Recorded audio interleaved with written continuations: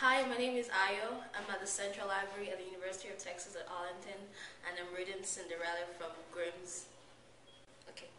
The wife of a rich man fell sick, and as she felt that her end was drawing near, she called her only daughter to her bedside and said, "Dear child, be good and pious, and then the good God will always protect you, and I will look down on you from heaven and be near you."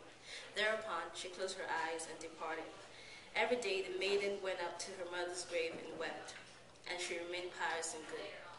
When winter came, the snow spread a white sheet over the grave, and by the time the spring sun had drawn it off again, the man had taken another wife.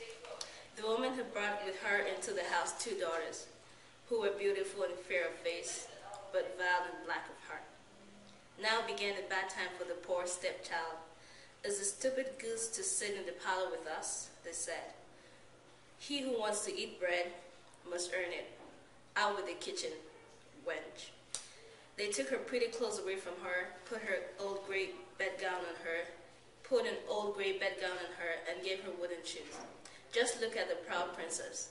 How decked out she is," they cried and laughed, and led her into the kitchen.